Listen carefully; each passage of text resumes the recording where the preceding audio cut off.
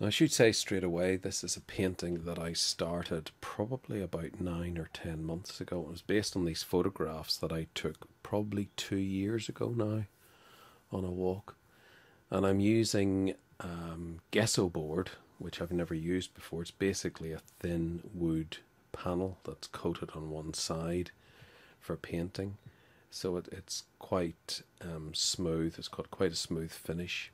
It's not like canvas at all, which obviously has all the is much a rougher surface. So you tend to apply the paintbrush more loosely. But with Gessobord, because it's so smooth, you have to be more precise about your your application of paint.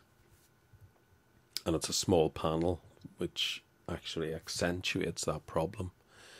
So initially I was, obviously I just put on the background for the sky colour, start applying the layers, get the bit of cloud effects on there. The panel actually that I'm using here it's a 12 by 12 inch and it's about 3mm thick, I believe. It's not cheap either, but I thought I would give it a go. I'm always interested in trying new things, and I thought it would be interesting to have a go at this. So I had a very limited palette to start with, just for the sky and the backgrounds, just to get things going. And the other thing I discovered about the panel is it absorbs an awful lot of paint, so you really do have to apply quite a lot of paint on the panel. And initially I had a sketch. You can sort of see the pencil marks, but they very quickly get painted over and become invisible.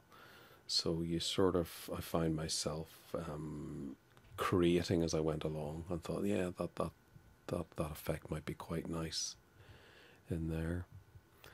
So I've sort of finished, dappled the sky in. A lot of the sky will be covered over anyway by foliage. So then I started on the foreground, applying quite a lot of paint. You do go through a lot because it is very absorbent. So we're just getting on, initially get on the layers of paint. So in this part of the painting I quite enjoy, because you can be quite loose with the application of paint and you can just go for it basically. It's at the later stages when things become more precise, and with the Gessobord particularly you have to be more precise and use smaller brushes to get the detail in. So I'm just applying layers upon layers, different colours.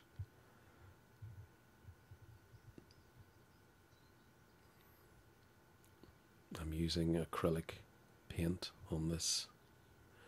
And of course the thing about acrylic and gesso I find was that it does dry very, very quickly. So you do have to work fairly, if there's any sort of blending involved, you have to work pretty quickly. You can't sort of walk off and leave it.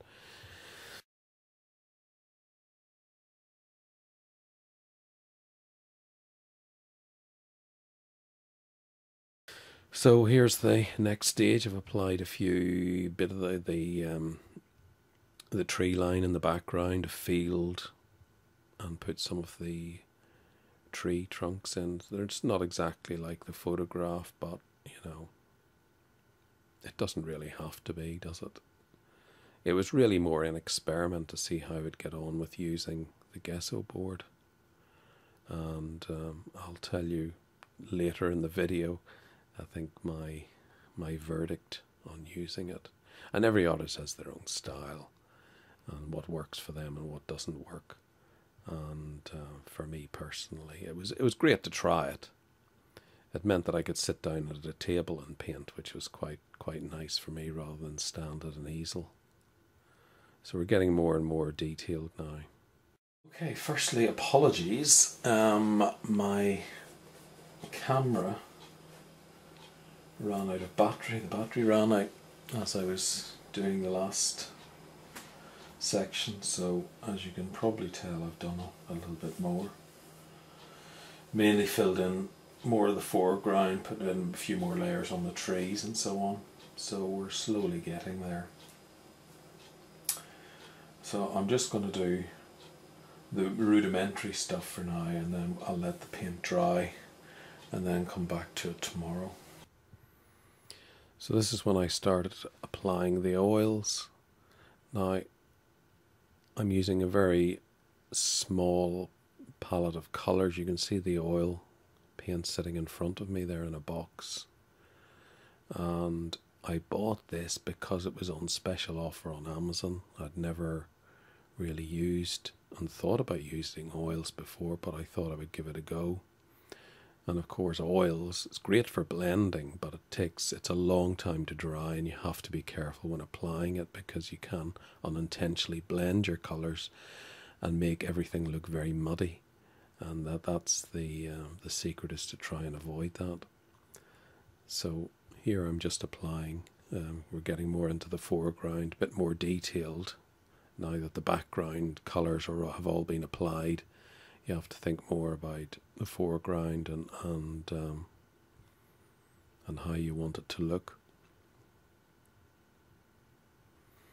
Now I delayed doing this video.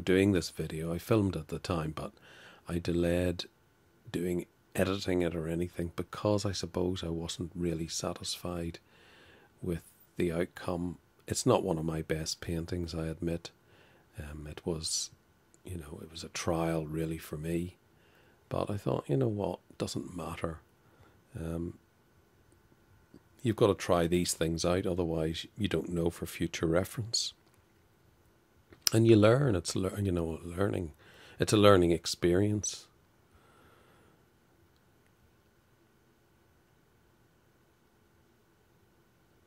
So here was the result after probably a couple of days, I would have thought, of working on it. And then I switched back to acrylics. So the next time I worked on the painting, as you can see here, I've now switched to acrylic paint. And I'm putting on some of the bluebells that are in the foreground. I'm working on those now. This is probably I would have thought this is day 3. I haven't got exact record of, but I know I did it over a 3 or 4 day period. And particularly when I was using the oils earlier in the painting, I really had to leave a long period for them to dry properly before I could even think about painting over the top of them or around them. But I've done a bit more work on the tree trunks, so they have a bit more texture to them. I'm working on the more finer detail. And to be honest, I was quite relieved to get back to using acrylic paint again. I think this is just what you're used to. It's what I'm used to. I know the properties of acrylic, and I know what to expect. But as I said before, it's not one of my favourite paintings. But it was an experiment that I had to do. It was fun to do. But the outcome was, there was just something very dissatisfying at the end of it. I didn't like the tree foliage. It just all looked a bit muddled, a bit, not very satisfying.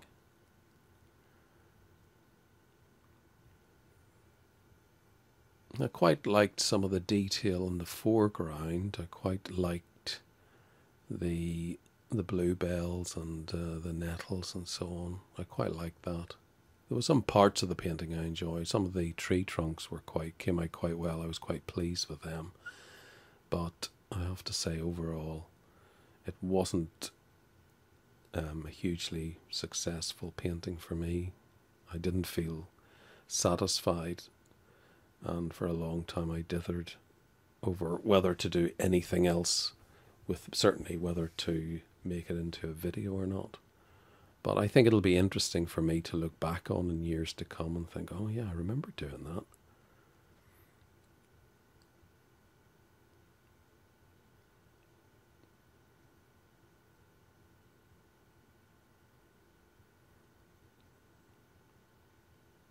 So I'm just applying detail now on the trunk, putting in a bit of light and shadow. I realise I do struggle with that in my paintings. I've noticed in previous paintings as well, I do struggle just to apply a bit of contrast, a bit of sunlight, a bit of natural looking darkness and shadow. I'm not very contrasty when it comes to doing my paintings. That's something I need to work on.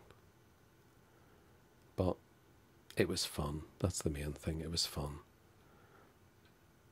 So here is the final result.